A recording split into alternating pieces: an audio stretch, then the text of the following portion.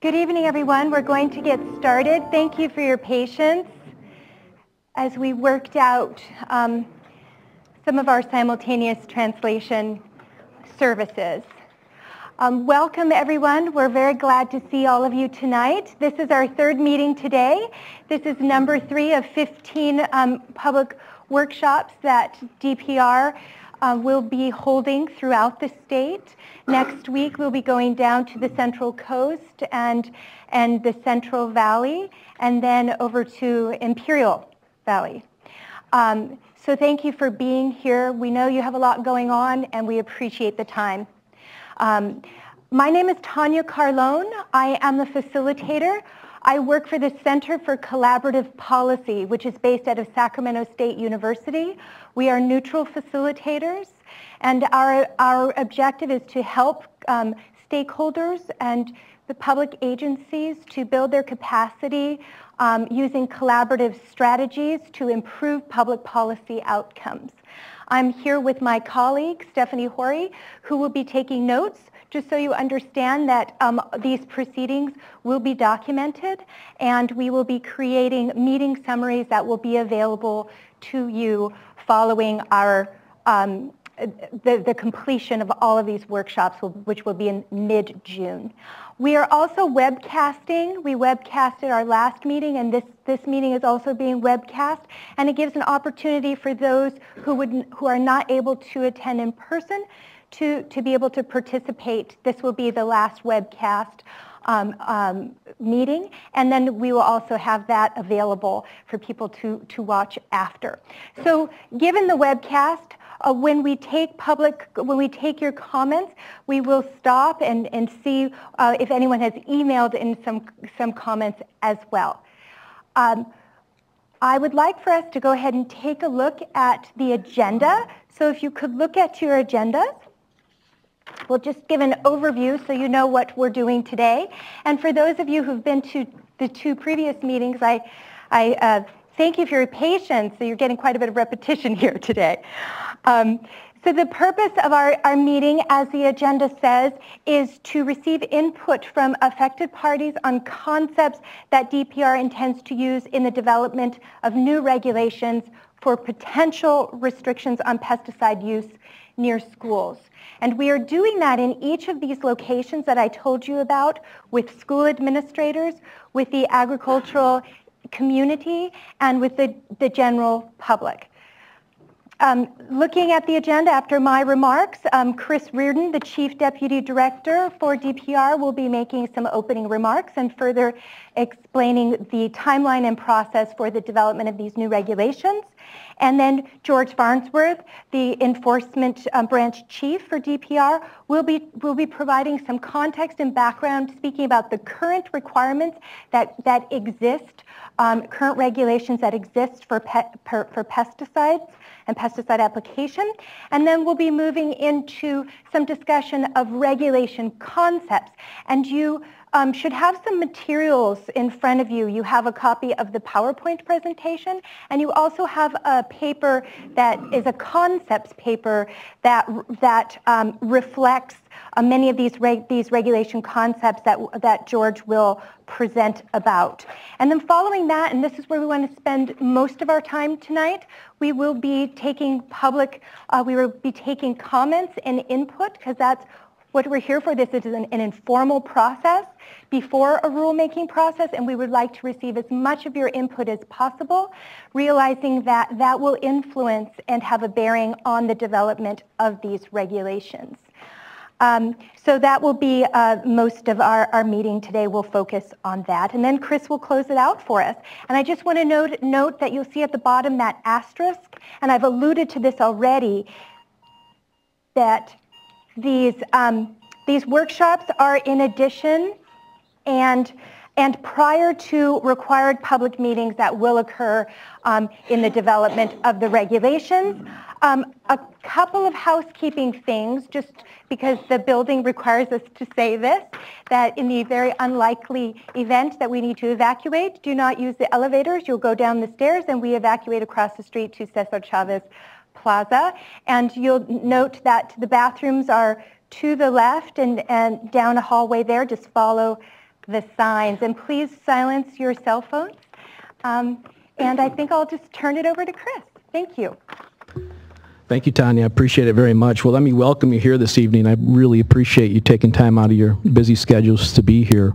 I just want to give you a general outline of what will occur this evening, and hope that your participation fits into these guidelines. But I think our general plan this evening is to have George Farnsworth sitting next to me walk through some of our current requirements. They're going to be very specific. Talk a little bit about DPR's role, what the existing roles are in terms of our regulatory requirements.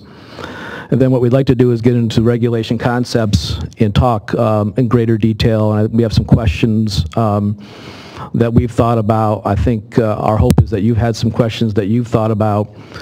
And then we'd like sort of general participation. I think we're going to open up to general participation to get your thoughts and ideas about how we put together this statewide regulatory system that's going to add additional measures around schools. Just as a note, as you look on the screen here, this sort of signifies some of the challenges we have in California. It wouldn't surprise you that we have schools all over the state, and particularly in rural areas that are directly adjacent right next to agriculture. Next slide.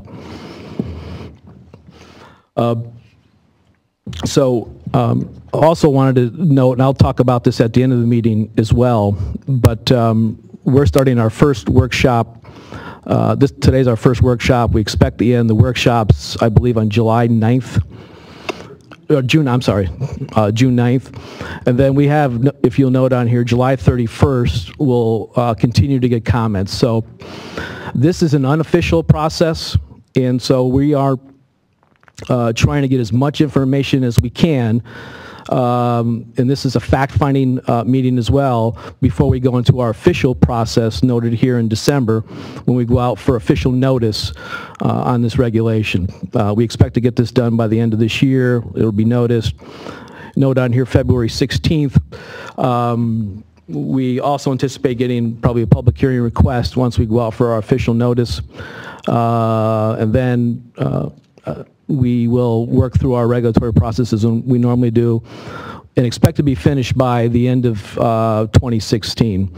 Now, as I say that, a regulation like this, normally this is going to be a complex regulation. I'm sure there's going to be a bunch of comments.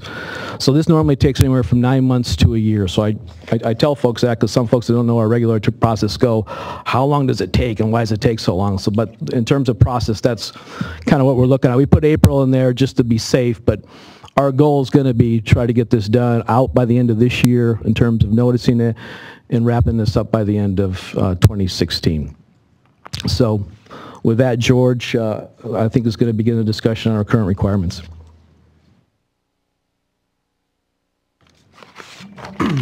Thank you, Chris. I'm going to go through a couple of slides. The first two will be some background information, and then I'm going to go through 2 or 3 more slides that just give examples of how we regulate pesticides here in California. To be sold for use in California, all pesticides must first be registered by US EPA and then by DPR. But before a product can be registered, manufacturers must demonstrate products can be safely used and that workers, consumers, and their children and others will not be adversely affected. Our mandate here at DPR is to ensure that pesticides are used safely.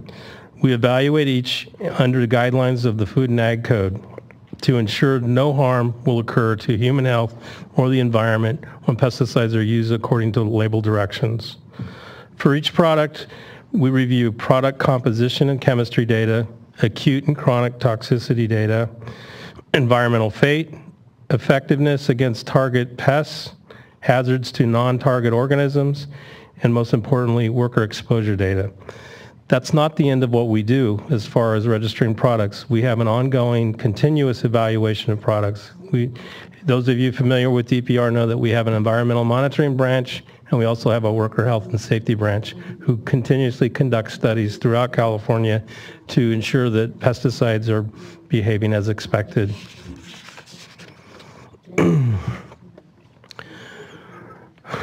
We regulate pesticides through enforcement of laws, regulations, and something you may not be familiar with called permit conditions.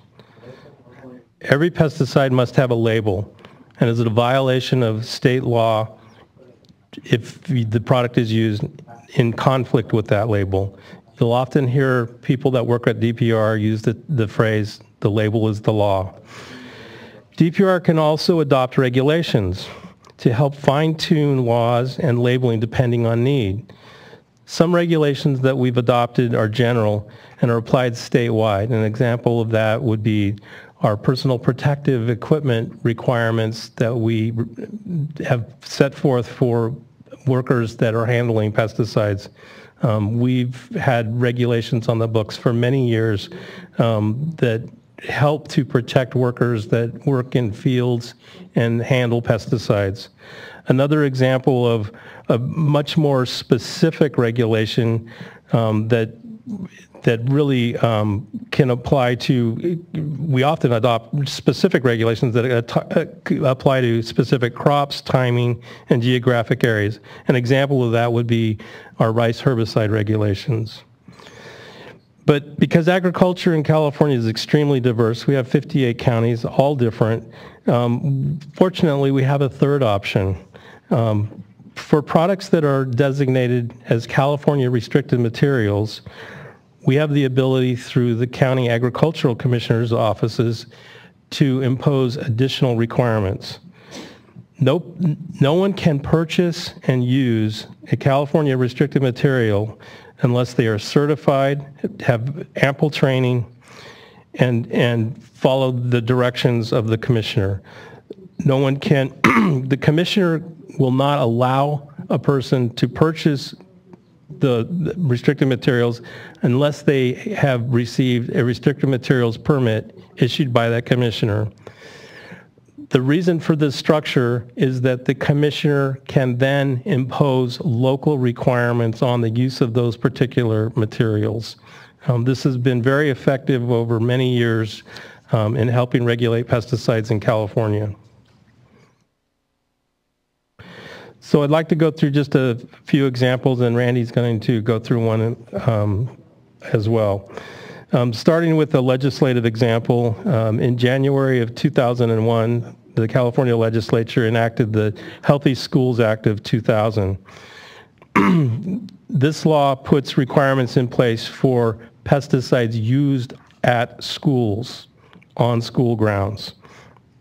Under this law, each school must give a written notice to parents and staff identifying pesticides expected to be used during the upcoming year. The law also provides that parents and staff can register with the district if they want to receive notification of individual pesticide applications at the schools. The school is required to notify those persons at least 72 hours prior to application. This law also requires posting prior to applications of pesticides at schools. Posting must be made 24 hours before an application and remain posted for 72 hours afterwards. The signs that must be posted must bear information about the product, who made the product's registration number, the schedule and date of the application, and the reason for the application, meaning what is the target pest. In addition, all applications made on schools, reports of use must be submitted to DPR. There was recent amendments made to this statute that requires both the privately hired applicators and now school employees to report pesticide use to DPR. Randy's going to cover the next slide. Randy Segawa. Yes, another example of restrictions around schools is requirements for fumigant pesticides. Fumigant pesticides are gases, and they're often applied at higher rates than most other pesticides, and so that creates the potential for exposure to people. And so both US EPA as well as DPR and agricultural commissioners have additional restrictions for these types of applications. For most fumigations, there's a buffer zone surrounding the fumigated area. That buffer zone can vary in distance depending on the fumigation method, the number of acres being treated, and the application rate. And so there's a buffer zone between the fumigated area and residences and businesses. In the case of schools and other difficult to evacuate sites, there's an additional protection. There's an additional distance that is required, depending on the size of the buffer zone. If the buffer zone is 300 feet or less, then there has to be at least 1/8 mile to that school, or 660 feet. If that buffer zone around the fumigated area is more than 300 feet, then there has to be at least 1/4 mile, or 1320 feet, to that school or difficult to evacuate site. Thank you. Thank you, Randy. As I mentioned earlier, we're fortunate in California to have yet an additional tool to help us regulate pesticides at the local level. This is an example of what can happen at the local level. In San Bernardino, they opted to adopt a local ordinance that imposes some restrictions and prohibitions for applications of pesticides. What's more common in California is that county agricultural commissioners use what I described earlier as our restricted materials permitting program. If you look in your packet, you will find in one of the appendices a summary of 15 counties' permit conditions or agreements and arrangements and communications that they have in place at the local level that specifically address applications of pesticides near schools.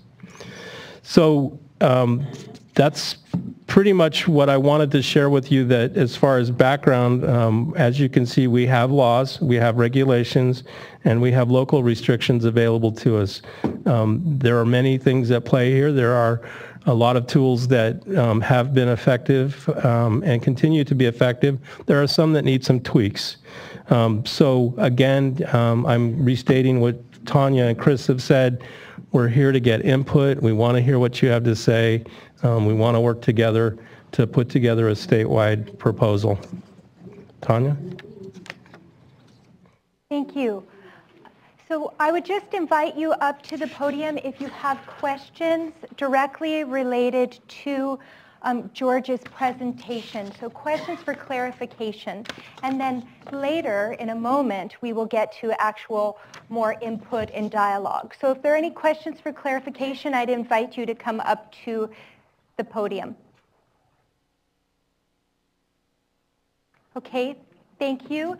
George will continue to talk about the regulation concepts, and then we'll get to your comments. Thank you, Tanya.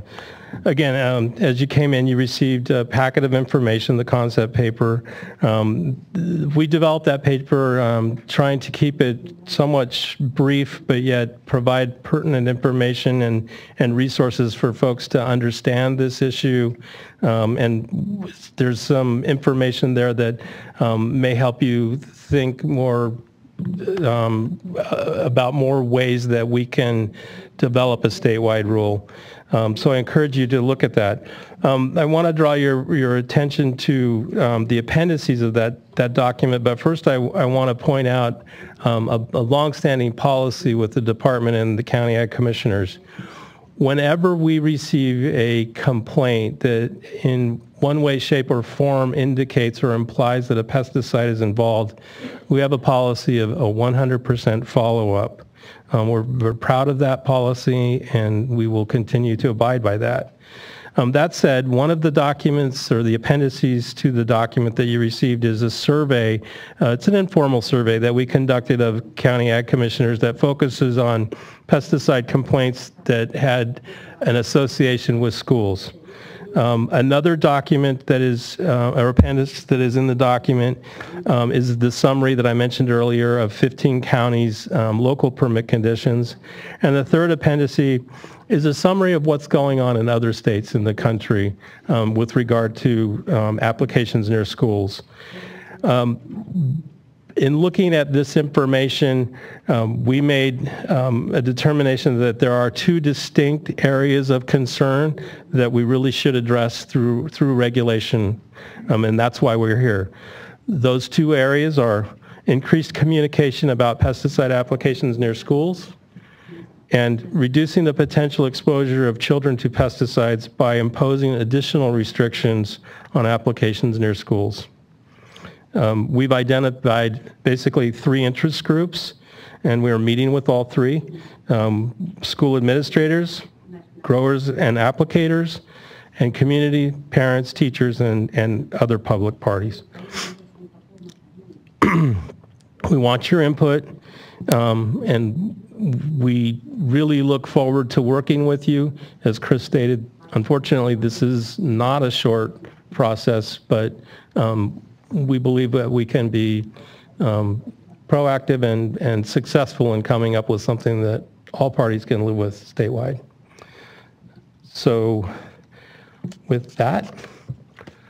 Yes, so with that, we would like to get your input. I'm going to ask Chris and George to come down and sit in the front row here, so that we can turn the podium around and the comments can be presented to the entire room. And thank you for doing that, gentlemen. And I will be taking some notes on the flip charts, and Stephanie will be taking notes there to make sure that we document everything that is said here. To let you know, again, I'd like to reiterate that this isn't, we've said this a couple of times, I think it's worth repeating, that this is an informal process that is prior to the rulemaking or official development of the regulation. So we're here to listen. The department is here to listen. We're here to listen to one another and to learn. So we would like to really bring that tone to our discussions. I would also encourage you to listen to others' comments very clearly and try not to be redundant or repetitive, so that we're able to capture everybody who wishes to speak, all of your comments in the room. And remember that, please, if you have something to offer, come forward, because that is going to shape and influence the development of this regulation. All right, are there any questions about, and let me say one thing, because it came up in the last meeting, just a process note, that if we could change the slide, we have a series of questions around these sort of 2 prongs of concepts that George presented around notification and then the possible additional restrictions. And so DPR has developed questions that they want to make sure that we cover, but we're here to listen to any other questions and comments that you might have. So we'll move through those, and then we'll also open it up for general comments, and I'll make sure that I'm watching the time so that we have enough time to have those general comments represented. Realize that my role as the neutral facilitator is to make sure that everybody in the room has an ability to speak if you wish to, and therefore please keep your comments as concise as possible, and realize that I may ask you to wrap up, and I thank you in advance for your cooperation on that point. Okay, so with that, we'll start with the more sort of formal questions here and then open it up. The first is really around input on notification. As you can see there, the question is, would you like your school to receive notification of pesticide applications that are occurring near the school? And then maybe if you want to go into a little bit of detail about what information you would like for the schools to receive and what you would like the school to do with that information. So are there any comments specific to this question and related questions? And if so, I invite you to please come up to the podium.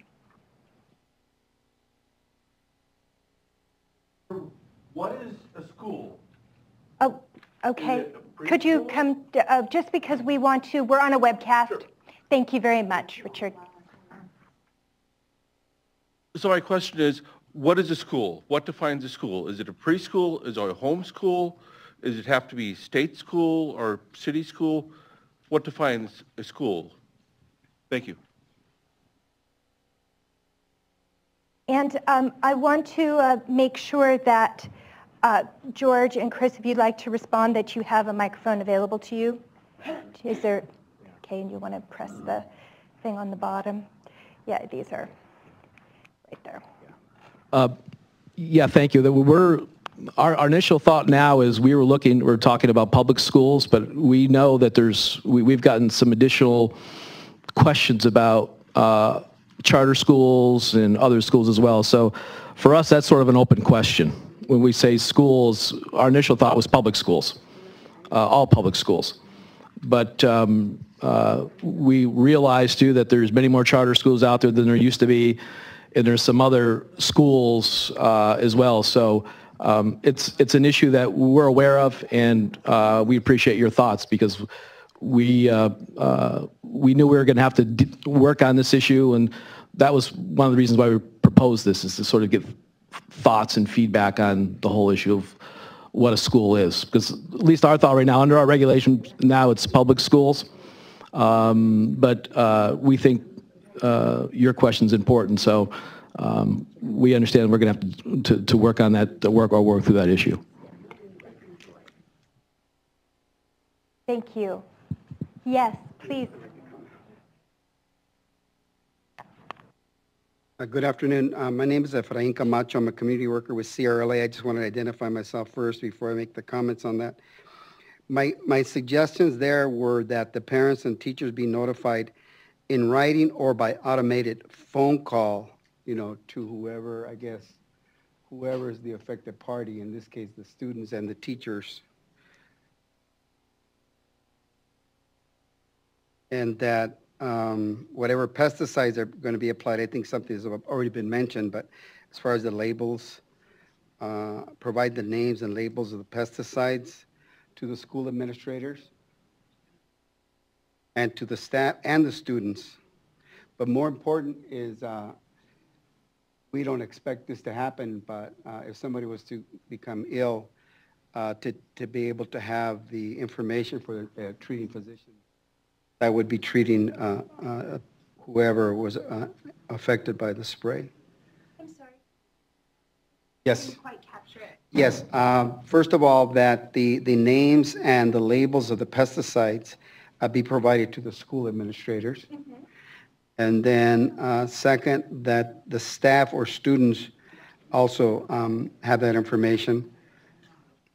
And then if it was to happen that somebody got ill, that the treating physicians would have access to the labels or whatever is available there to be able to treat.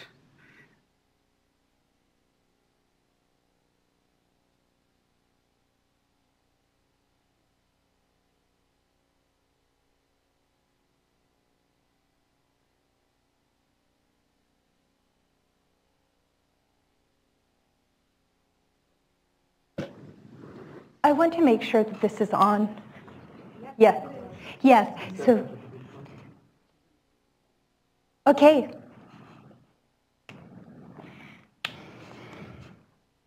Buenas tardes, mi nombre es Marta González y vengo también aquí junto con el grupo de la Asistencia Legal de California Rural. Yo tengo un punto muy importante. Tengo un hijo en la high school. Yo vengo de Winton y estoy rodeada de campo, donde quiera, por detrás, enfrente, a los lados. Me he dado cuenta que él seguido me dice que tiene flu. Y pues se le da medicina para el flu, pero no le sirve. Entonces le compro para la alergia y le ayuda. Y me doy cuenta que cuando va usted a la farmacia en tiempo que empieza la calor o que empieza el frío, el lugar donde hay medicina para la alergia no hay nada. ¿Por qué? Porque aparte del químico que estamos recibiendo del ambiente, estamos dándole más químico a nuestro cuerpo para controlar nuestra alergia.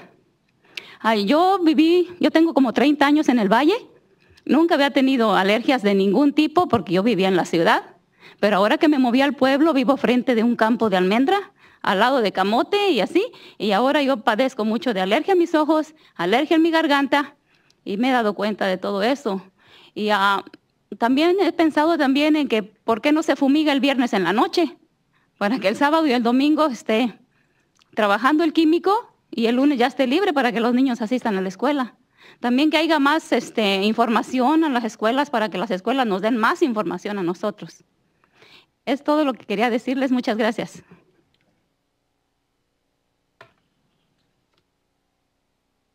Good afternoon. I'm here together with the California Rural Assistance Group, and I have something very important to share. I have a son who's in high school. Well, first, I'm surrounded by fields. No matter which way you look, we are surrounded by fields, and I've realized that, he kept telling me that he has the flu all the time, and so I'd get him medication for the flu, but it didn't do any good. So I'd start buying him allergy medication, and it sort of helps. But when it gets really hot or really cold, the places that sell allergy medication don't have anything. And it doesn't work anyway, because in addition to all the chemicals that we already have from the environment, then we're having to take more chemicals just to control the allergies. I've been living in the valley now for 30 years, and I had never had any allergies of any type prior to that when I used to live in the city. But now that I live next to an almond field and next to a yam operation, now I have eye allergies, throat allergies, and so I've realized that this is what's affecting me. And another idea that I had in that regard is that perhaps this should fumigate on Friday nights. That way the chemicals could work during the weekend, and then they'd clear up before Monday when the kids go back to school. And also to provide schools more information so that they in turn can provide us with more information. That was basically it. Thank you.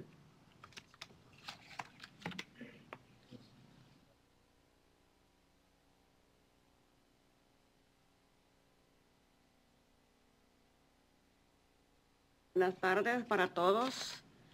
Para mí el respeto para todos los compañeros que están aquí acompañándonos, con personal también que nos están ayudando a este problema que tenemos muy grande, ¿verdad?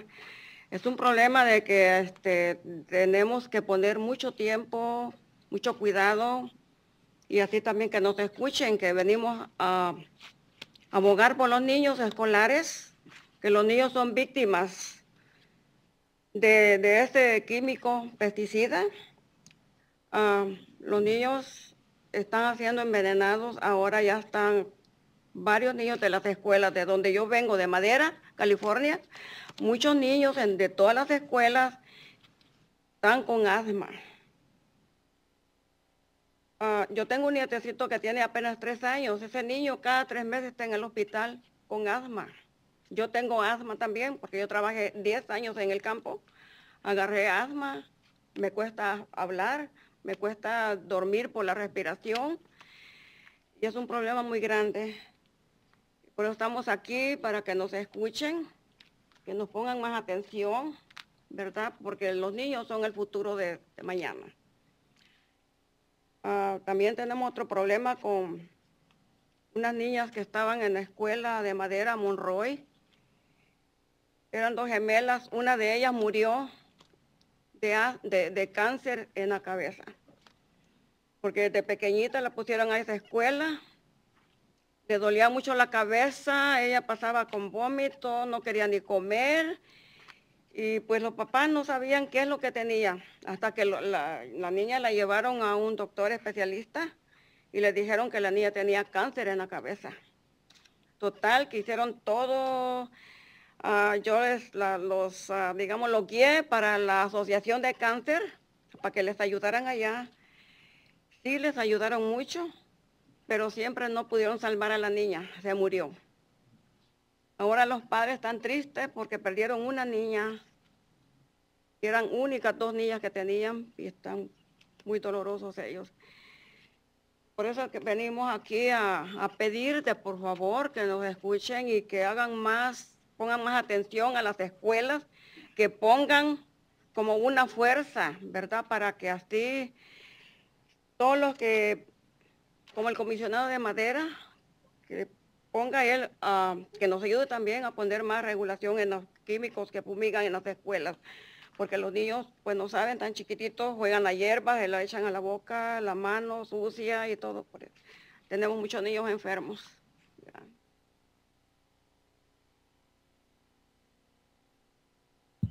Hi, good afternoon.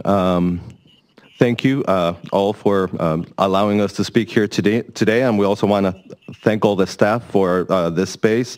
We have a very serious issue in our community.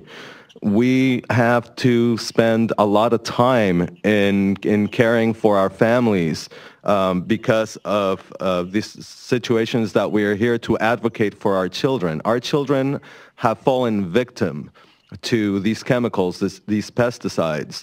Our children are being poisoned in our community. Several kids from the school where I come from Madera, California, many of these children from all of these schools suffer from asthma. I also have a grandson who is barely 3 years old, and every 3 months he's admitted to the hospital because of asthma problems. I also suffer from asthma because I worked in the fields for 10 years, and I contracted asthma, and I have a hard time speaking, as you can see, and I can't sleep at night because I can't breathe. So we have a very serious problem, and that is why we're here, to ask to be heard, that more attention is paid to us, because our children are, after all, our future. And we've had other serious issues, such as a set of twin girls that attended a school in Madera, and one of them ended up dying from cancer in her head. And since she was little, she was attending that same school, and she complained about headaches, and she presented with vomit, and she didn't even want to eat. And for a long time, her parents didn't know what she had. And she was finally taken to a specialist, and they were told that she had cancer. At the end of the day, the specialists did everything they could. I referred them to the Cancer Association, and, you know, they tried to help them, and they did everything they could. But at the end of the day, they weren't able to save the girl, and she passed away. And now they're sad because they lost one of their twin girls. And these are the only 2 girls they had. And so this was very painful for them. And that is why we came all the way here to ask that you please listen and to pay more attention to the schools in our communities, and for everyone to work together, including our local agricultural commissioner in Madera, to help add restrictions to the pesticides that are allowed in school. Our children don't know any better. They go out there and they play in the fields, they play with the dirt, they take their dirty hands to their mouths, and this makes a lot of the children sick. Thank you. Tengo representando de la oficina de freno, ha sido ley, y también de la organización de líderes campesinas. Tenemos comité en Madera. Gracias. And I'm here representing the CRLA and in Fresno, and Women Field Workers Association in Madera.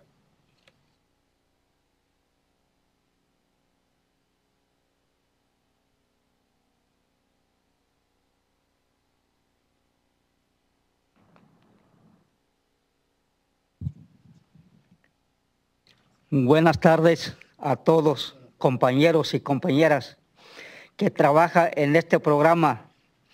Hoy en esta tarde nos reunimos para saber en este programa. Es que como de los niños de las escuelas de primaria, de secundaria, de otros CECITE, de cualquier otras escuelas preparatorias, de todas esas escuelitas, preescolar, de todos. Es que hay unas escuelas, están cerquita de fil de uva, fil de almendra, fil de pistacho, de otras clases de files de olivos, de todos, otras frutas.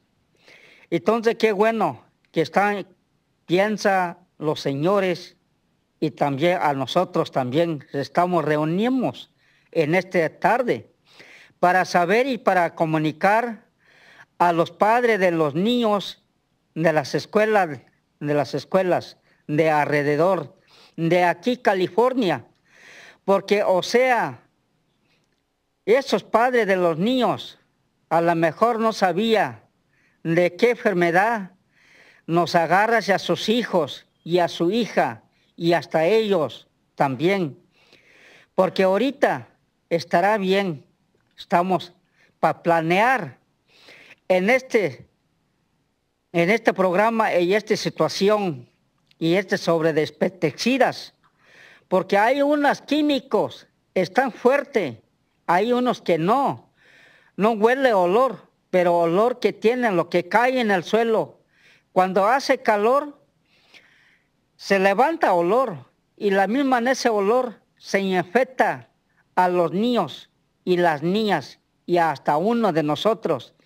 Y como yo estoy ahorita presente a ustedes, trabajo en el campo, ya tengo como unos 20 años, estoy trabajando en el campo, pero hay unos pesticidas, se arden los ojos, se tapa la nariz, se agarra las gargantas, hay un olor, hasta se da vómitos a unos. Pero ahora, qué bueno que estamos reuniéndonos aquí. Y ahora para que sepan ustedes, y así nos vamos a dar unos consejos o hablar con el maestro, director, o sea, también de los rancheros. Si ellos querían fumigar sus files, sus frutos, de lo que sea, hay unos, primero cuando nace, va a crecer el flor, hay unos químicos de eso, ya de ahí viene el fruto, ya de ahí ya va creciendo para que no caigan los frutos. Cada químico se fumigan ellos. Y por eso está bien que estamos planeando de estos programas para saber. Y así nos vamos a dar una idea a sus padres de los niños y hasta los directores y hasta los jefes del gerente administrativo, el que trabaja de la escuela. Sí, es que como yo hablo triquis, alta, yo vengo de Madera, California, y mi nombre es Seferino Fernández González. Gracias a ustedes.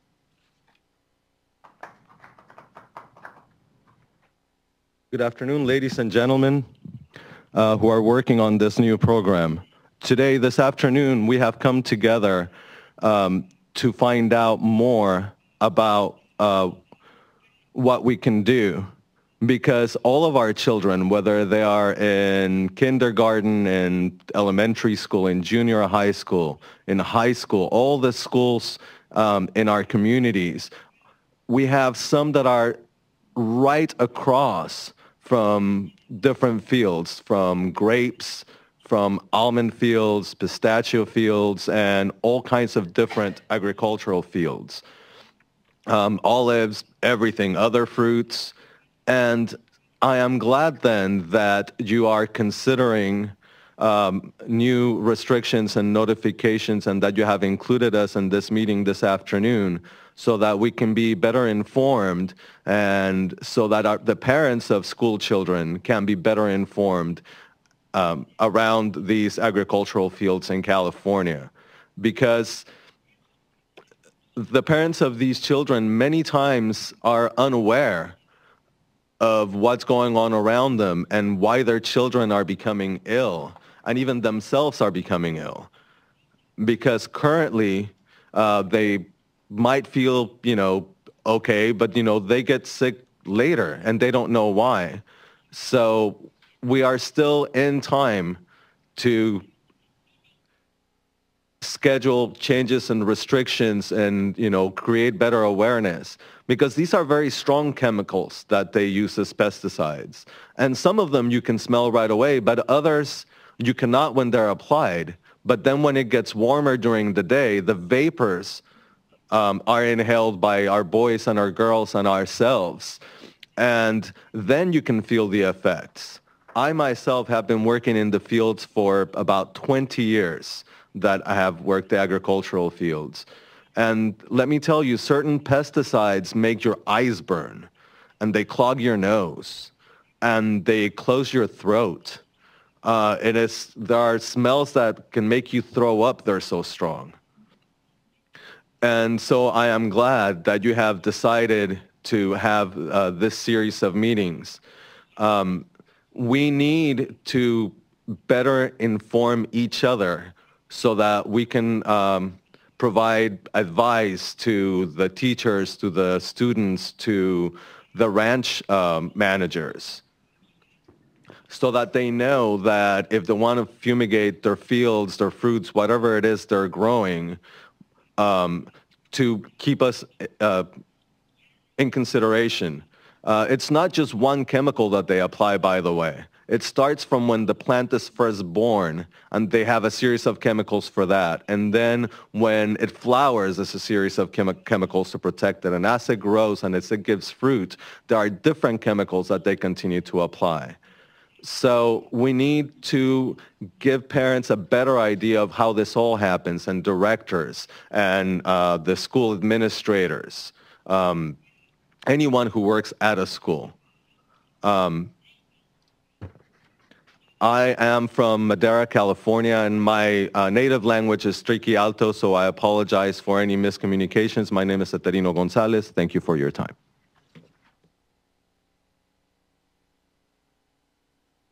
Thank you.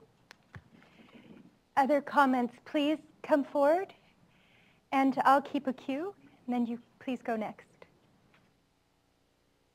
My name's Richard, and I would like, on the topic of what should be provided, I believe a material safety data sheet which says the chemicals, what to do in case if there's a hazard, also what time of day it's being sprayed, and I also think the information should be available to those people who have different languages other than English, so so that everybody understands what's going on. Thank you. Yes, please, Efrain. Efrain Camacho again, community worker with CRLA in Fresno. You know, something else that I wanted to touch on too is that as far as any ag complaints that are to be made to the local ag commissioner's office, is that first of all, that they have an 800 number, because it's going to be very difficult for people to make calls, especially, you know, if it's a long distance call, whatever it is. But yeah, so that's the first suggestion, is an 800 number to anyone that's been exposed to any pesticide near any schools. But more important is that the local ag commissioner's office have a Spanish-speaking staff to take the complaints. And then the third thing is that any complaints that are being taken by the ag commissioner's office should be handled confidentially to protect anyone making complaints, because the students' parents may be working for the grower or the applicator that is applying the pesticide near the schools. So we want to make sure that that information is kept confidential.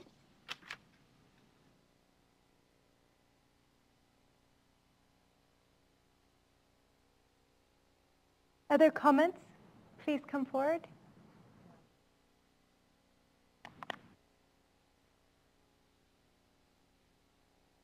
My name is Diana Ruday, and I just wanted to express my concern about the pesticides that are used around schools. I understand that 3 chemicals are now being applied in areas including near schools by the CFDA as part of something called the Pesticide Environmental Impact Report, and they're being used to fight the Japanese beetle right now. And I know personally that there are some schools very nearby that are being affected by that. And one of the pesticides that is being used is, I can't say it very well, I think it's imidacloprid. It's a class of neonicotinoids that is hazardous to bees, and we're very concerned about that because our bee population is dying out. And also I understand that glyphosate is used quite prevalently on or near school grounds.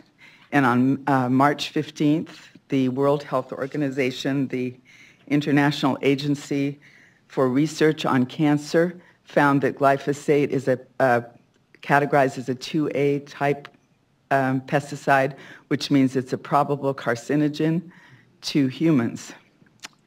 And yet that is being used on our schools and near our schools. how can we get a ban on that chemical? Thank you.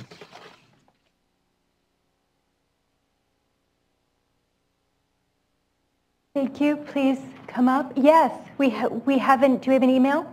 Okay, let's go ahead and take that after Jessica speaks.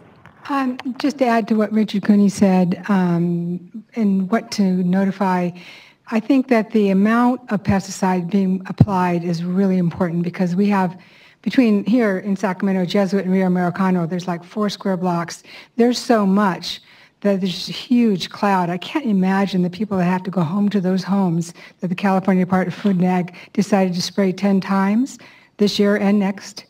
And they've done it year after year after year and declared it eradicated with no integrated pest management plan. So the area to be sprayed, I think is crucial because that tells you how much drift you're going to be getting, how much there is in the area. And the other thing is we have an inversion layer here in the Sacramento Valley, and I think there should be some attention given to the fact that in certain weather that can be trapped, the pesticide can be trapped, and it doesn't ventilate out.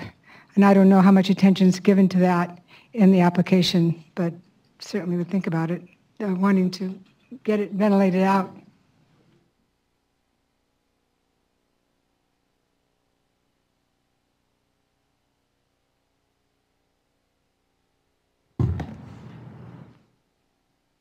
This is an email from Jordan Steinberg. I want to first thank the Department of Pesticide Regulation for holding these much-needed listening sessions, which hopefully lead to implementing real regulations that truly address the alarming pesticide use at our schools, the issues at our schools. I'm a parent of 2 children who attend Apple Blossom Elementary School in Sebastopol, California in Sonoma County. Apple Blossom Elementary School is a school of over 400 students which has recently witnessed over the past 2 years a vineyard conversion on the surrounding 47-acre property. The school is now surrounded by 47 acres of vineyards that we are told will require the application of Roundup as well as sulfur and other pesticides. All of these applications are to be completed by the vendor who has our children's best interest at mind. The vendor who owns the property surrounding our school just agreed to pay $100,000 to settle a civil lawsuit brought by Sonoma County prosecutors last year that alleged environmental and land use violations in 3 vineyard conversion projects.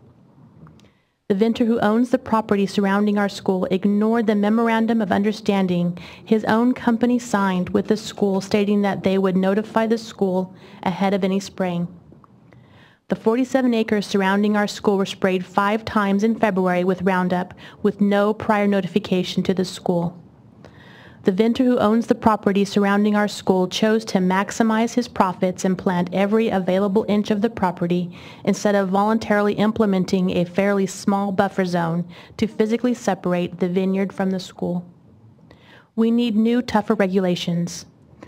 Agricultural adjacent to schools must take on the responsibility for the children they are affecting. I believe the following regulations should be implemented at any site with agriculture next to school. Number 1, mandatory reporting to school and agricultural commissioner of any spraying 48 hours prior to spraying. The school should be alerted so that they can monitor the situation and inform any concerned parents. The ag commissioner should be notified so that they can conduct inspections if they deem it necessary. Both entities should be informed separately so that one is not reliant on the other for their information. The responsibility for reporting falls squarely on the agricultural producer. Number 2, monitoring of school zones. Agricultural producers should be required to pay to monitor their pesticide applications. Monitoring stations should be located on the school sites. If the ag producers wish to spray dangerous chemicals adjacent to schools, it should be their responsibility to prove that there is no contamination. They should be required to pay for ongoing third-party testing. Number 3, a buffer zone should be required between agricultural crops and schools. Physical separation as well as a hedgerow of plant material will cut down on pesticide drift. Number 4, violations. It's imperative that any new regulations will be taken seriously by the agricultural producers. The San Bernardino ordinance sets up a $100 fine for a first infraction. This is in no way adequate. If the DPR is truly interested in change and meaningful regulations, the penalties for violators must have teeth. They are meant to force compliance and not just be a cost of doing business. My final concern is that of new research. It is imperative that the Department of Pesticide Regulation have a way to fast-track new research on potentially harmful pesticides and herbicides and incorporate it into new regulations. As of March 20th, 2015, the World Health Organization reclassified glyphosate or Roundup as a probably carcinogenic to humans. However, according to the San Bernardino ordinance, since Roundup currently has only a caution label, it would not even qualify for any enhanced regulations. This needs to change. I am truly hopeful that real change is at hand and that our kids will finally have someone in Sacramento who is actually looking out for their long-term health and safety. Thank you.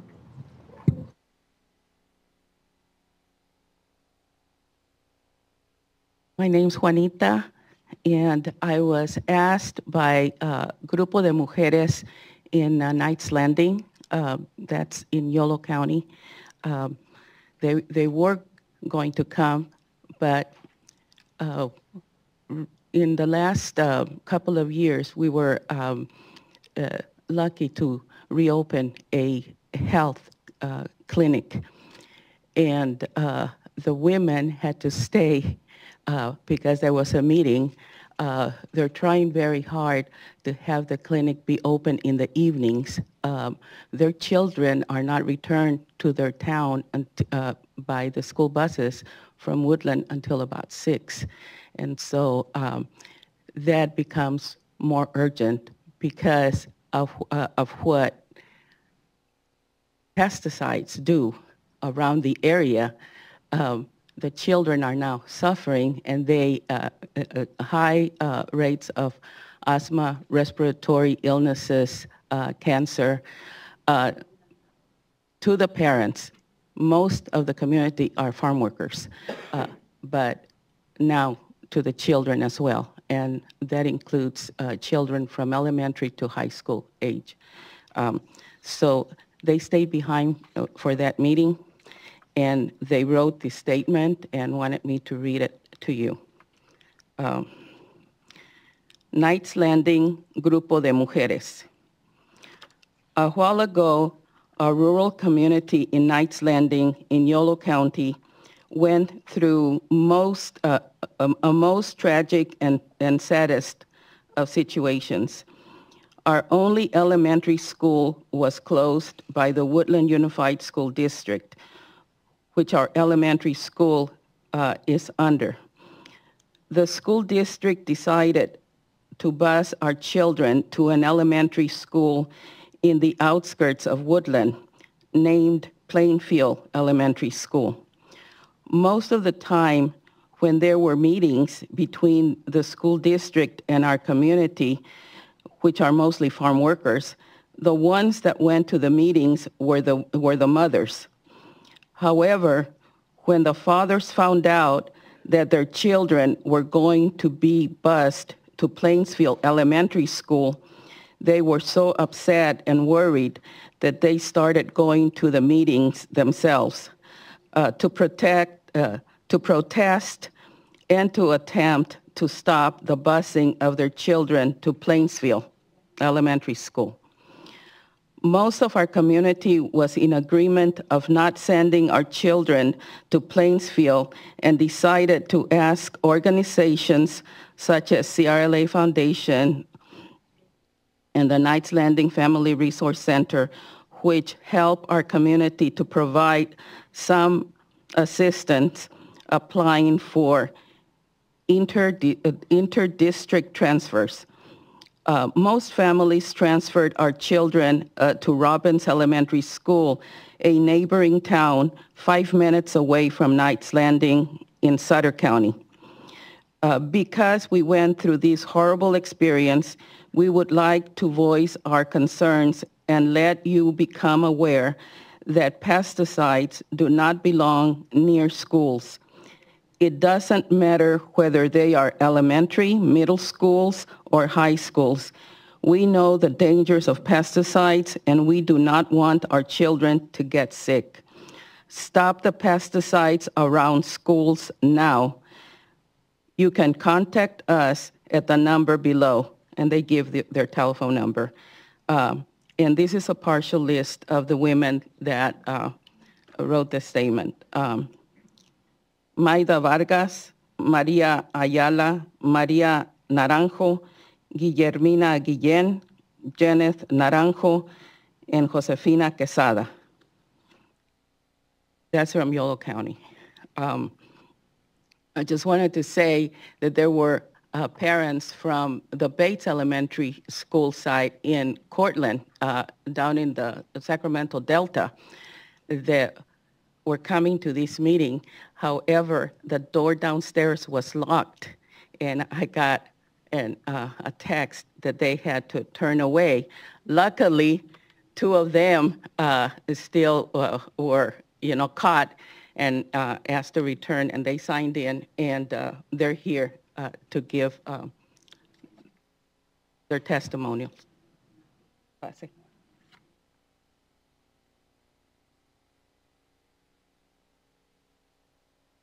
Buenas tardes, mi nombre es Rosalba Díaz, vengo representando a los padres de Bates y yo trabajo en el YCA, es un child care para niños de padres emigrantes que trabajan en el campo.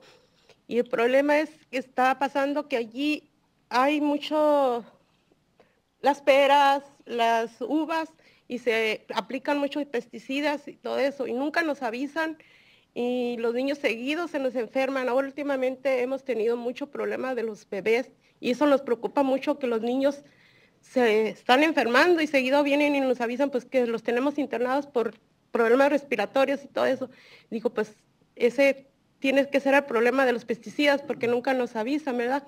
Lo mismo en la escuela de Bates, tampoco están mucha pera y uva, como les digo, y todo eso está perjudicando al ambiente.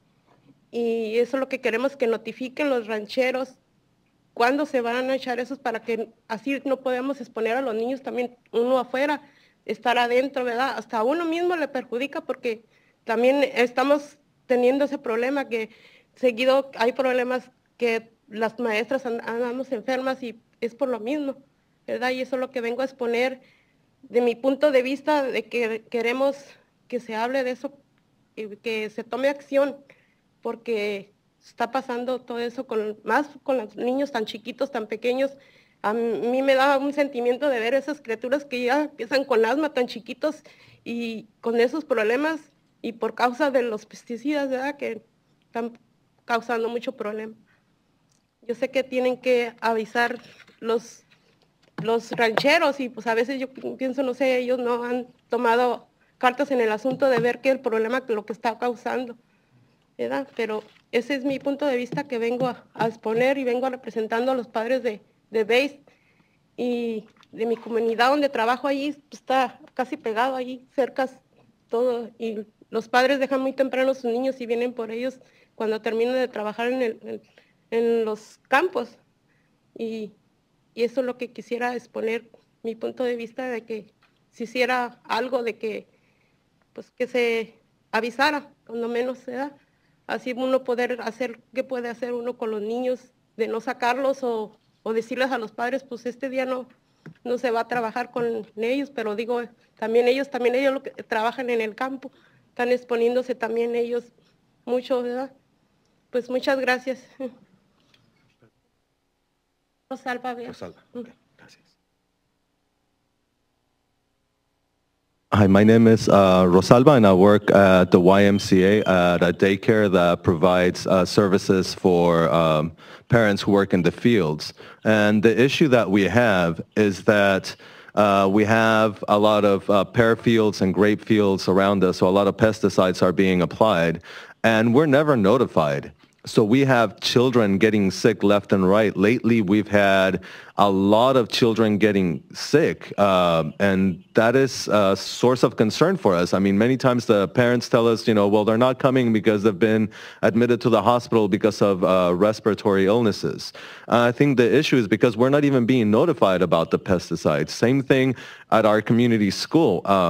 It is surrounded, again, by pears and by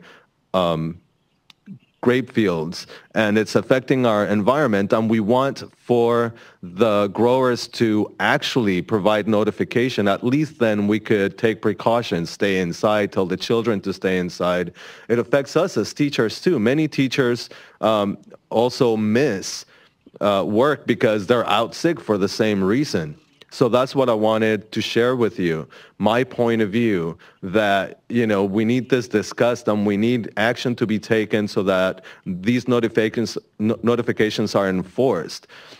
And particularly when it's affecting such young children. I mean, it makes me enormously sad to see children that young already suffering from asthma and respiratory ailments due to the application of these pesticides. And again, because they're supposed to provide notification, the ranchers are supposed to, and I don't know, maybe they just, don't realize what they're causing in our children. So anyway, that's what I wanted to share with all of you, representing all of the parents from my community and the place where I work. Again, we're surrounded by fields. So parents come and drop off their children very early at our daycare, and then they come pick them up very late in the evening after they're done working in the fields. And so I would like something to be done. Like I said, at least for them to actually provide notifications so that we can do something about it, keep the children inside, or let the parents know, today we're not going to work with the children because, it's too hazardous. But that affects them too because they work out there in the fields and they're also directly exposed. So thank you very much.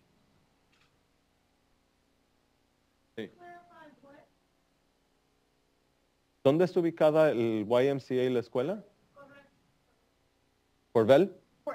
Portland. Thank you. Do we have any, one moment, you may come up. I'm just going to ask, do we have any questions? And if you wouldn't mind, just one moment, if we could change the slide, because we are addressing some of these questions in the various comments.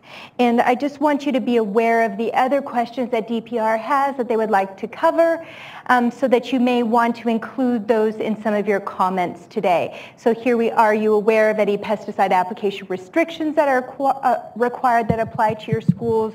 If so, what are the restrictions? Are they adequate? Any issues or concerns? What should DPR consider when developing a regulation that may include restrictions on pesticide applications near schools, getting specific about time, for example, certain pesticides, application methods, and should DPR set a distance? Is there any other input that you'd like to add? So I just wanted to put those up there so that you could consider them as you come forward and make your comments. Thank you for your patience. Go ahead. My name is Noemi Bias. I'm actually the daughter of Rosa, who just spoke. In Clarksburg. We grew up in Clarksburg. She now works in Cortland, which is less than 10 miles away. It's all within the river delta. Growing up there, we were very exposed to pesticides just because it's an agricultural farming community and it's a way of life, right, for the delta. It became part of the culture. You go outside, you play. Kids are, they don't think about pesticides. You're out there and then you hear the sprayer come in and you're not aware, you're not educated on what those hazards are until sometimes it's too late. So I recently returned back from 5 years living in the Bay Area, and now that I'm back, I see that my asthma is flaring up again. And so to me, what I would want to educate, that we take a stance on and we change, is education. Education on an early level where my mom works. These are kids, babies, babies till they're ready to go to pre-K. And so education for that level, for the teachers to know what to do when the fields are being sprayed, for the children to close the windows, to take precaution, education needs to be key here. Not only in the YMCA where my mother works, but also in the elementary that's just down the street. And then the high school that's just over the bridge. And then the district office that's just another couple miles down the street in Rio Vista. So all this, I came here to give testimony on where I grew up and really the effects that I see on folks having asthma, having upper respiratory issues, not only at an early age, but a late stage in life. I see my father now fighting asthma. He's been a farm worker nearly all his life. Right? And so I think that the key point here is early education, getting information early on. In Delta alone, which resides in Clarksburg, California, there are over 207 pesticides used that I'm aware of that are used within and near the school. 207 pesticides, of which are known to cause cancer, respiratory issues, and other health problems. And so again, we need to think of not only the community, but the children that are growing up culturally unaware that this is happening to their bodies, but also culturally inclined because they want to go and enjoy a nice day out in the Delta, to be outside, but yet you're being exposed. So people need to be educated on that. Thank you. Thank you. I'm just, bear with me, I'm going to change this because it seems to be petering out. And if there are any other questions, please come up.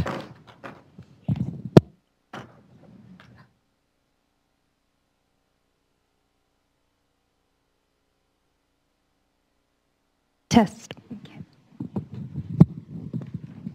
There you go, fresh battery. Thank you.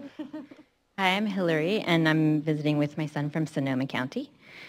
I looked up in the California Food and Agricultural Code, a number 6614 in the California Food and Agricultural Code. It's a section that says if there is a reasonable possibility of contamination of the bodies, clothing of persons not involved in the application process, or if there is a reasonable possibility of damage to non-target crops or animals or other public or private property, that the pesticide application would not be done. And so my question is, how do we determine the reasonable possibility? Because it seems like there's a lot of drift that happens that we're ignoring. So I would like to see a stricter determination or a stricter language within this particular section that makes it more obvious what the drift potential is and what the exposure is to the people who are exposed. Thank you.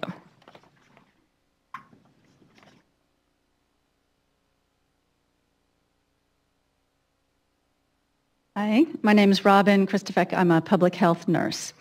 And I got interested in this subject when I lived in a little town in Texas, Wolford, Texas, right outside of Lubbock, and I lived a block away from cotton fields. And it's the only time in my life I ever had asthma. I mean, I've been totally fine before and after. It seemed pretty clear. It was after the spraying. And also I worked in OBGYN, and there was clearly a high rate of birth defects in the farm workers that came to deliver, the women who delivered the babies. And that perked my interest. So what I want to talk about is, I kind of want to back up as a nurse, go back to the basics and just kind of get real here, because pesticides, the purpose of pesticides is to kill, right? We need to face that. The purpose of pesticides is to kill target populations, but we are not that different than the target populations.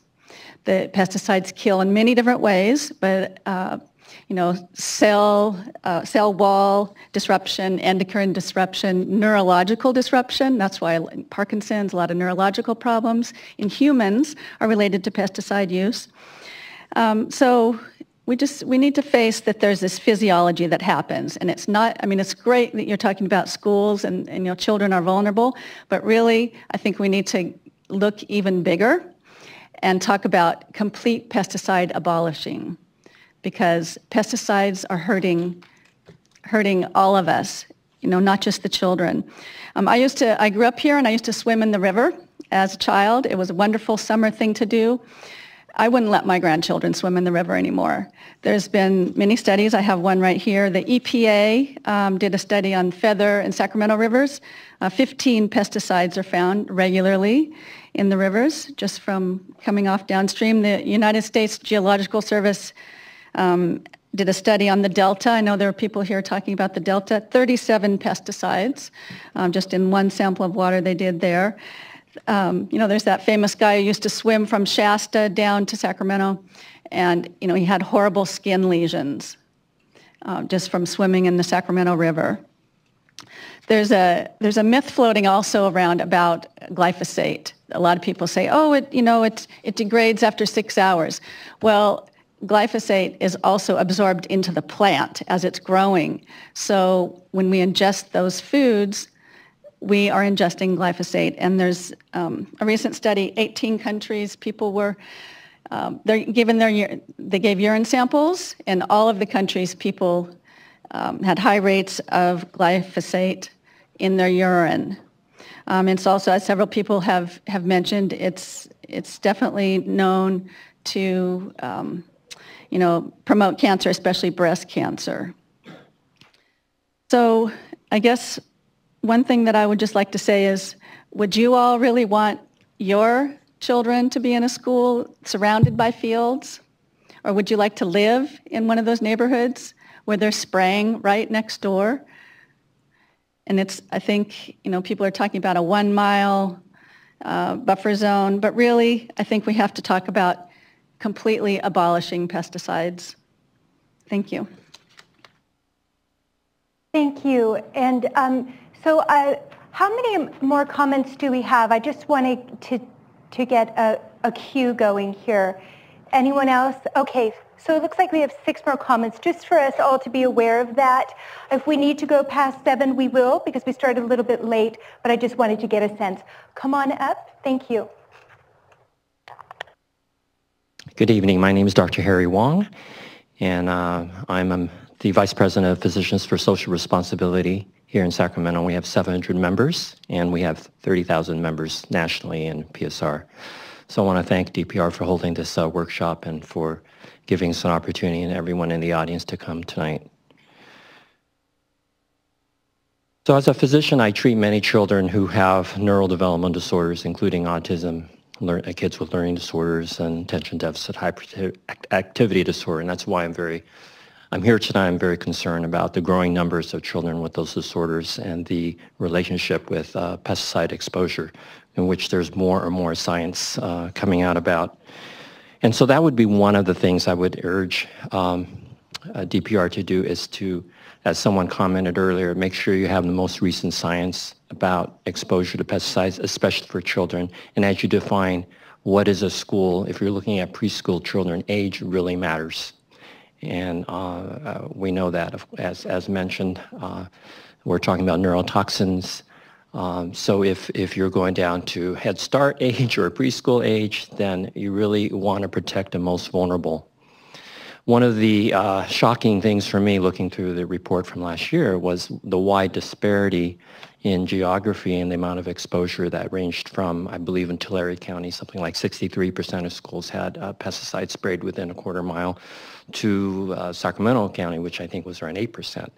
So one of the things we look for in government and agencies is to have a level playing field, and that's one of the things that you can do to protect all of us. And we are a community, whether we're in Sacramento or in Tulare County, we want there to be minimal risks for kids in all areas, and that would go a long ways towards eliminating and trying to reduce the disparities that have to do with ethnicity, which should not be something children have to worry about, what their ethnicity is or what county they work in or where their school happens to be located. We'd like whatever action plan you take to protect the most vulnerable and be consistently applied. Whatever you need to do to consistently apply it all across every county, every school in the state of California.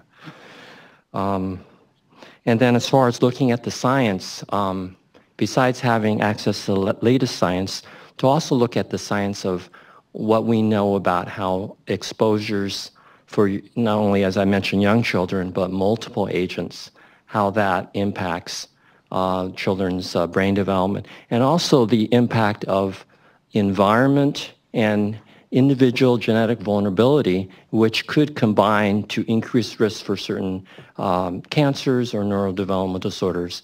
And for example, the Mind Institute here at UC Davis is doing a lot of research on how environment impacts children's development, and that we know there's an interaction between the environment and the genetic makeup of that child. We want there to be safety for the most vulnerable of our children, and I hope that you look at the science. Thank you. Thank you. Renee? Hi, my name is Renee Sankis. I'm just here as a parent to a child who has autism. He's 6 years old, and the doctor that just spoke alluded to the Mind Institute, which, if you haven't heard of it, is absolutely wonderful. But they did a study, I think the results came out last summer, that women, pregnant women who lived near agriculture had a higher chance of giving birth to a child on the spectrum with autism. So I guess I'm talking about, I know we were talking about school-age kids, and that's really important, and I understand asthma rates and cancer, but I want people to think about when the child is developing in utero. At the time that I was pregnant with him, I was living in North Stockton in a new development, and literally across the street was ag. And I grew up in Stockton, so I'm totally used to seeing the dust croppers and all of that. And I have family members who are cherry and walnut farmers, so I've grown up with it. But I just what I want to get out today is just to think about how pesticide use is affecting us even in utero. And hopefully the Mind Institute will continue to study and find out more about it. But it's I don't know if the word is exciting, but those were exciting results for me when I heard about that study. And that's about all I have. Thank you for listening. Thank you, Renee. Yes, I think we had a handful of others. Please come forward. Andrew? Thank you. My name is Andrew Becker, and I'm a district representative for Assemblymember Kevin McCarty. On behalf of Assemblymember McCarty, I'd like to welcome everyone to Sacramento who's not from here, and thank everybody for participating in this important workshop. I'd also like to thank the California Sacramento State Center for Collaborative Policy for facilitating the discussion, and the Assemblymember really looks forward to seeing where the discussion goes and what kind of recommendations are going to be made to ensure the safety of all school children in California. As chair of the Budget Subcommittee for Education Finance and a member of the Environmental Safety and Toxic Safety Committee, this issue is really at the heart of the Assemblymember's legislative priorities. He has supported and sponsored bills in the past which both protect environment and support learning. This effort hits basically on both of those topics, supporting learning by protecting the environment that children are going to be learning in. And perhaps more importantly, as a father of 2 young girls, he shares the concerns regarding the need for school children to be able to learn and grow up in a completely safe environment. I think anybody with kids can agree with that, at least. This includes being protected against harmful agricultural pesticides, and the fact that kids could be unwittingly being poisoned while learning their multiplication tables or playing Foursquare or hopscotch, that's unacceptable to any parent. So the reality is that many of the students at risk from agricultural pesticides do live in disadvantaged communities, and they already face an uphill battle at times. So this is why the work today that's being done and in future workshops is so important. On behalf of the Assemblymember and myself, I'd like to welcome everyone again to Sacramento and thank everyone for being a part of this important discussion. We really thank all the hard work that's being done and that has been put into this and facilitating this. And we look forward to seeing the fruits of the labor and the positive change, hopefully, that'll make for California, California school children, and the next generation of Californians. Thank you very much. Thank you. Yes, please come forward, David.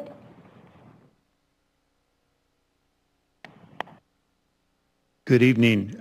My name is David Phippen, and I reside in Ripon, California. And I may not be too popular here tonight. It's been humbling to hear your concerns. I am an almond grower, and I'm a commercial applicator, and we also hold, within our we employ about 10 people on the agricultural side of our operation, and we also process almonds, employ about another 40 in that operation. I've grown up on a farm. We actually have a family farm. There's 5 families that farm together in partnership. I guess what I want to speak about mostly, and it's again humbling to hear your concerns, our operation farms voluntarily 80 acres for the Ripon Unified School District and another 20 acres for the city of Ripon, both located adjacent to Ripon's newest and finest school, where my grandchildren attend school. So certainly I want to impact on all of you that we're pretty concerned as farmers. We're very concerned about our children and our welfare and the children in the public schools. I just want to relate to you a few of the practices that we use in particular. We never spray adjacent to the public school when it's occupied. Almost without fail, we always start our spray operations adjacent to the school about midnight, sometimes 11 o'clock. And usually finish before 2 or 3 a.m. We never spray with a wind exceedance of 5 miles per hour. And that's the precautions that we take to make sure that we're not impacting schools. I heard a gentleman mention that maybe we ought to spray on Friday night rather than so that there'd be 3 days before school starts. And you know what? It wouldn't be impossible for us to comply with something like that. I've heard a lot of comments about notifying the school district of what we're going to spray and when. And obviously, everybody has opinions and thoughts, but I'm wondering how impactful that would be if I certainly could let the school district know that Friday night we're going to go out at midnight and spray. I'm not sure how valuable that information would be to anybody. We don't have drift onto the school district. And I heard somebody talk about a monitoring device. There actually is a monitoring device at this school, again, across the street from the almond orchard that we apply farm protective chemicals to. That's pretty much our experience and what I wanted to relay to those that are concerned with pesticide safety in schools. It's been the practice in the Ripon Unified School District for over 25 years to purchase property in the agricultural zone just outside of the city limits. They can purchase property and build schools for less expense by doing that. It's been my company's practice to utilize those fields for the benefit of the school district so that the school district can use those funds for agriculture education. It's basically a handshake between our company and the school district. So we generate a great deal of funds for the school district by doing that and utilizing that property. So maybe a different thought than some of you had, and appreciate DPR's allowing us to speak to these issues. Thank you very much. Yes, please. I believe I had a cue. Yes, Anne and Paul, and now Jessica. And are there any other, okay, and Richard, anyone else? And then I'd like to actually close down the session because of the time after. So we have our cue. Everyone knows where you are? Okay. And Richard, you'll be our final comments. Okay. Good evening. I'm Ann Catton from California Rural Legal Assistance Foundation, and I appreciate all the effort that went into to putting this on and the whole series and the translation and everything.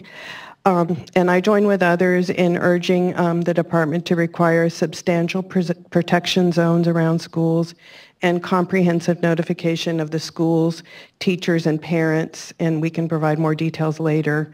And the report on pesticide use near schools released by DPH last year showed that Latino school children were twice as likely to attend schools near heaviest agricultural pesticide use, and this is an environmental justice and disparity that the department needs to correct with further restrictions. We also think that there should be work to have a cap around schools in total pesticide use to address the cumulative exposure issues that many people have expressed concern about tonight.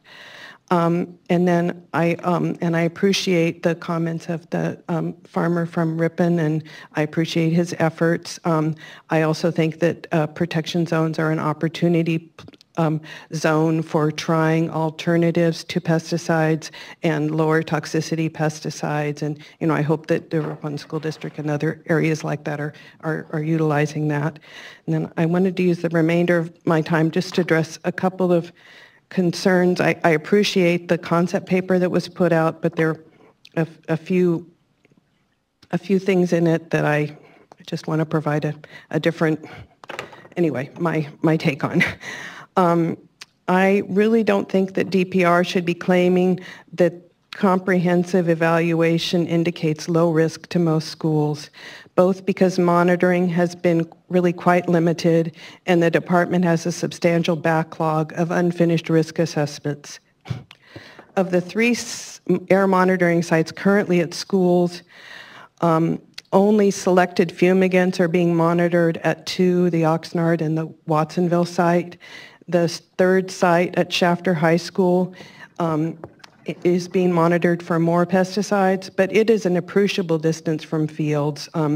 I checked and there was no reported pesticide use in the same 1 square mile section as that school in the last 3 years, though clearly, you know, outside of that area there is high pesticide use, but immediately adjacent there isn't. And we've heard tonight from many people who have kids going to schools that are adjacent to fields, and my point being that that school does not represent by any means the heaviest exposure to pesticides, and so it shouldn't be represented as such.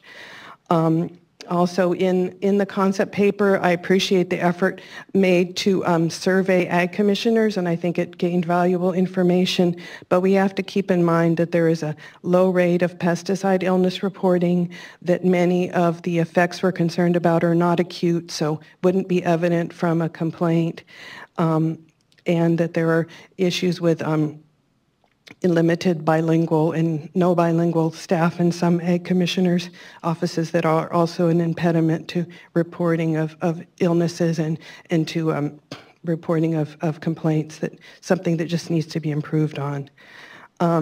You know, and I appreciate that DPR is looking to the San Bernardino ordinance as a model, and it does have strengths in that it applies to both restricted and unrestricted pesticides and prohibits aerial applications within a quarter mile of schools. I think there are other ways it can be improved upon. Quarter mile I don't think is quite large enough. At least one county already has a half-mile buffer for aerial application. And also, I think that for other applications, other types of application, the applications are only prohibited an hour before and 2 hours after school, and there needs to be provision because there's stuff going on campuses all the time, and there needs to be time to allow for off-gassing. So really, you know, at least the most toxic pesticides, the buffer zone should be in place all the time. And anyway, and just in closing, again, buffer zones and notification and use caps are a great place to start, but we really need to work to phase out fumigants and reduce use of other highly toxic pesticides. Thank you.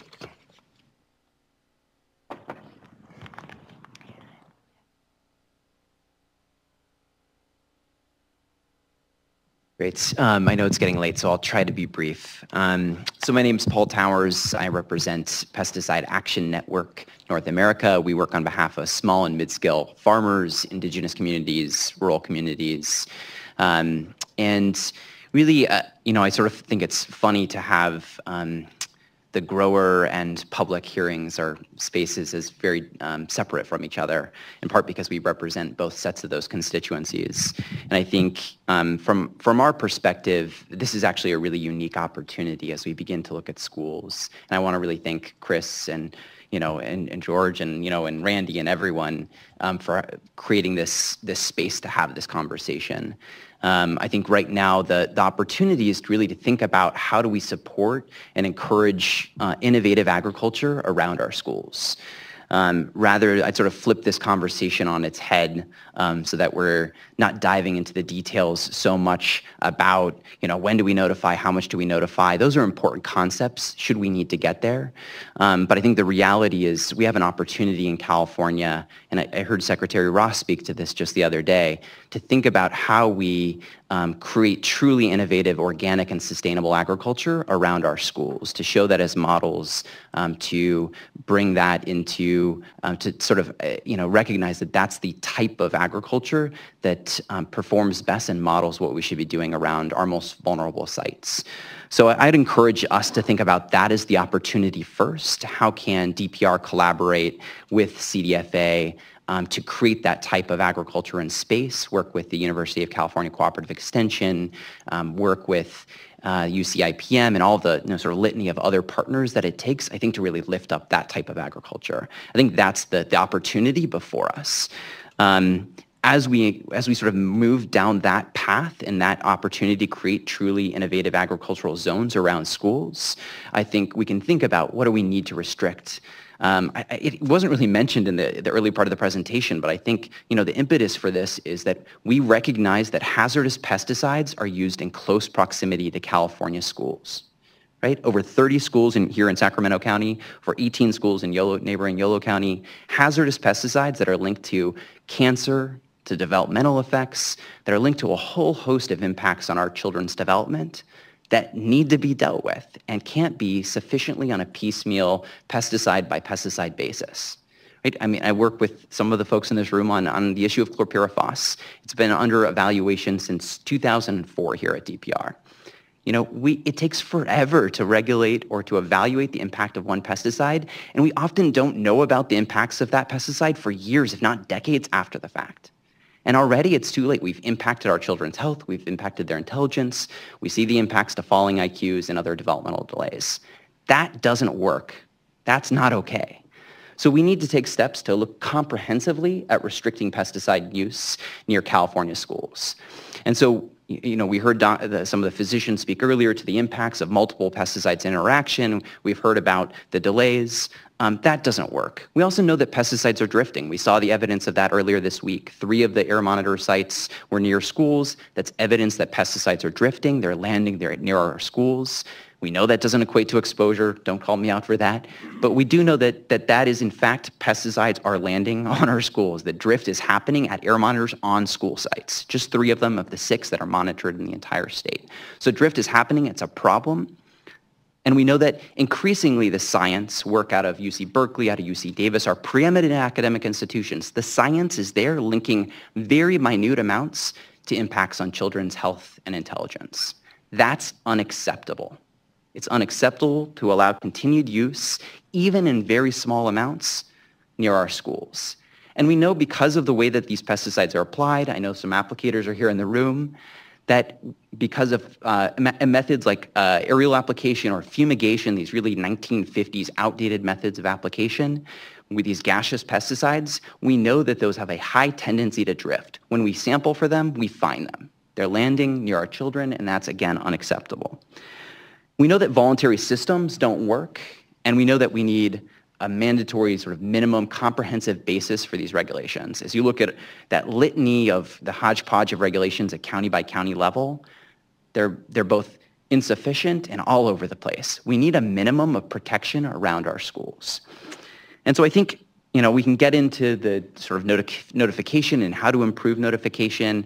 I think that's an important conversation to have, but the reality is the conversation needs to start with how do we make the right kind of agriculture, modern, sustainable, organic agriculture, take place near our schools, and then we can get into the conversation about how do we improve maybe outside of those ag innovation zones, outside of those no spray buffer zones, about how do we better notify through robocalls, through emails, through letters to parents, all those right types of ways to better notify.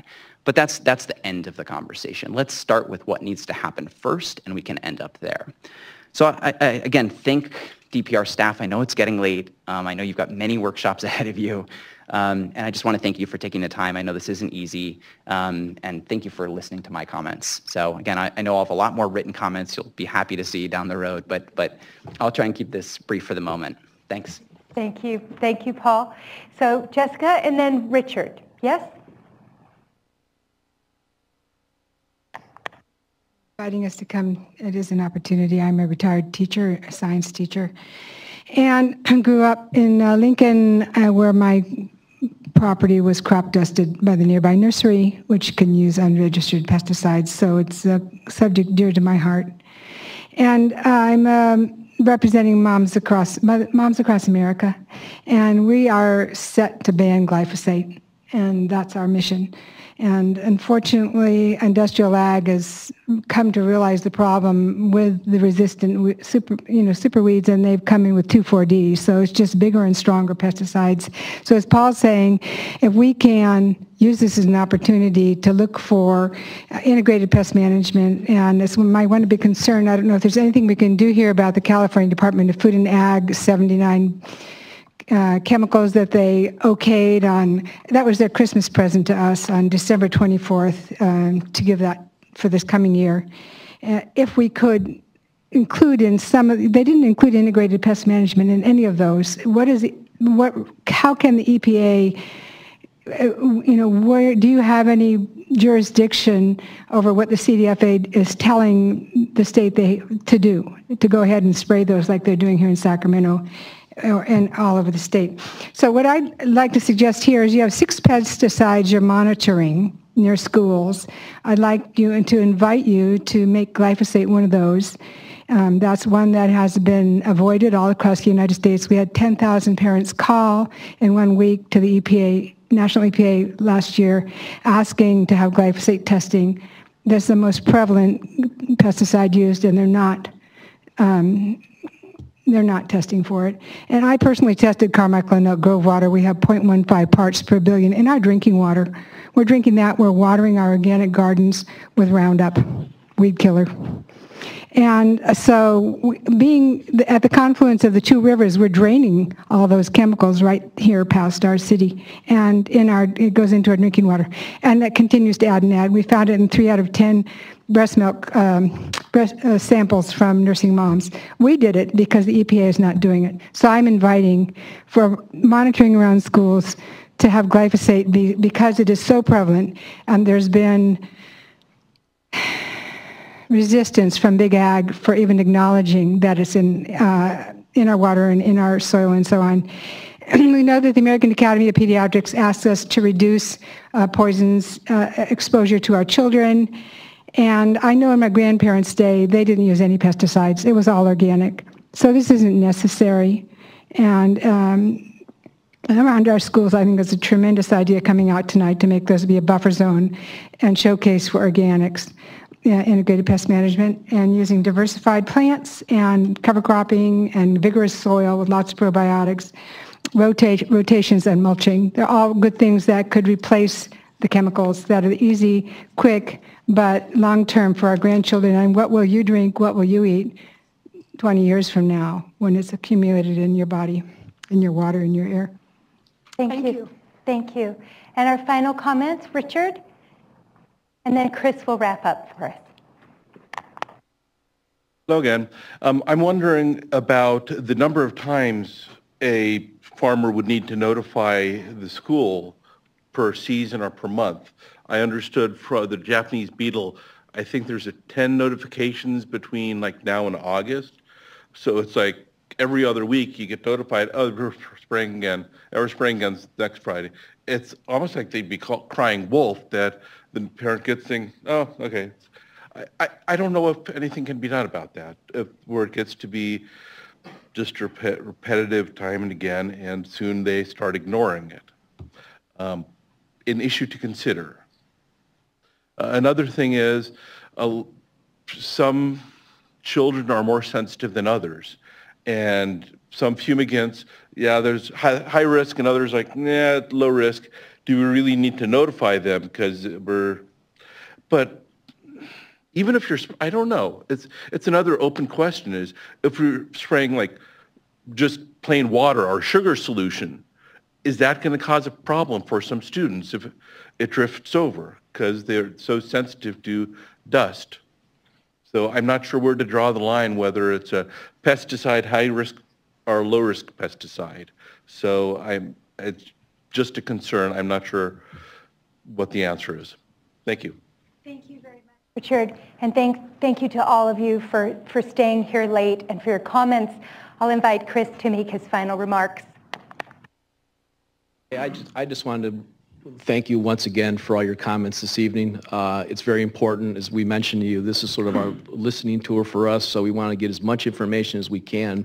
I just want to note too, as I told you I'd mention this again, key dates on here, we really want your comments by July 31st. That's sort of important to us in terms of formulating our package to be done by the end of the year. Any questions? I think also on there,